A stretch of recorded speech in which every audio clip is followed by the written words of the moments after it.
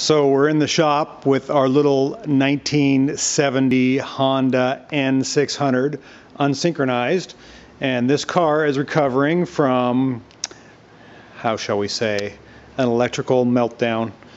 Still don't quite know how it happened, but it's resolved.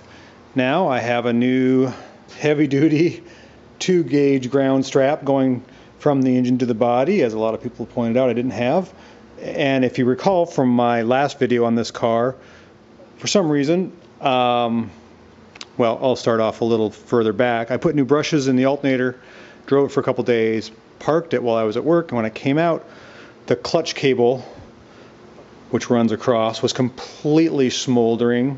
The throttle cable was smoldering, and the speedometer cable was smoldering, and I was scratching my head going, what the heck is going on? So I've got it all back in. I had to rewire just about everything because a lot of the wires had caught fire, and even the wiring as far up as the back of the speedometer. I just cut this out, but the speedometer acted like a ground for the light in the hole in the dash there. So that was a painful experience. She is running and driving and charging now.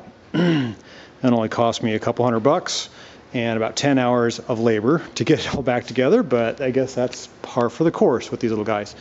So just wanted everybody to know that I'm pretty excited that this car is back on the road, and I can reinstall the insurance and I can drive it and enjoy it for the summer. You'll probably see it buzzing about